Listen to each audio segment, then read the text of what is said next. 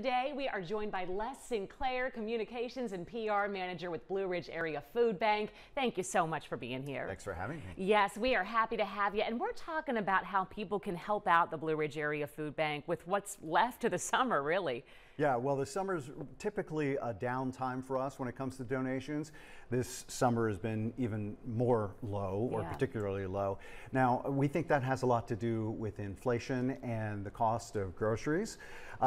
So that's forcing us to spend even more money than we normally would. We have spent in the last fiscal year over $1.5 million more than we had budgeted for.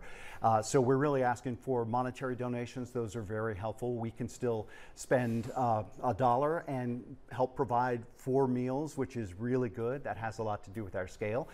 So money is always good, but we're also looking for food as well. If folks want to start a fund drive or start a food drive, that would always be beneficial. Awesome. Yeah, anything helps.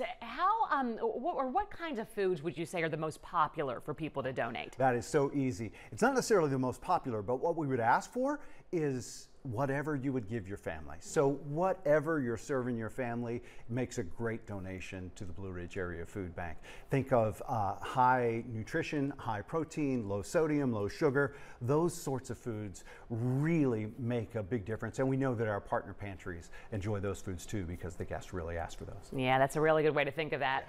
You mentioned inflation just a minute ago. Are there other ways to give to the food bank that maybe don't involve money? Yeah, volunteering is one of the great ways that folks can give back to the community. They can come as a work group, they can come maybe with a friend, they can come by themselves, maybe they network, whatever the case. It's really a great way to give back. And you can network with us, volunteer with us, or you can volunteer with maybe one of our partner pantries. You can go to our website, and we've got all the details there listing all the pantries, and just call them up and ask if you can be of service. Awesome. So many different ways to help.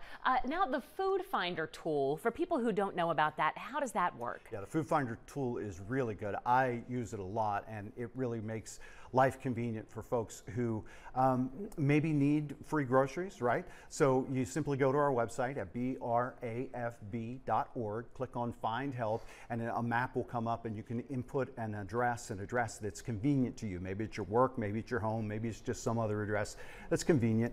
And you'll put in that address, and you'll get a map that gives you all the locations of programs and partner pantries nearby that you can go to. It'll list their hours, their contact information, even provide their website and address so that you can go there easily and use that as a resource. We also know that people find out about the food bank through word of mouth. So if you're hearing about this on the television, then please tell other folks about it too. Yeah, and real quick before we go, where can people find more information about all of this that we talked about? Yeah, the website is a great resource, BRAFB.org, like Blue Ridge Area Food Bank.org. It's the acronym, and it's a plethora of information. You can donate there. You can find out about how to volunteer. You can find out how to start a fundraiser or a food drive too. All right, awesome stuff. Thank you so much for taking the time to be here. And Casey, thank you, and NBC 29 as well. Yes, we'll have you back soon, and we will be right back.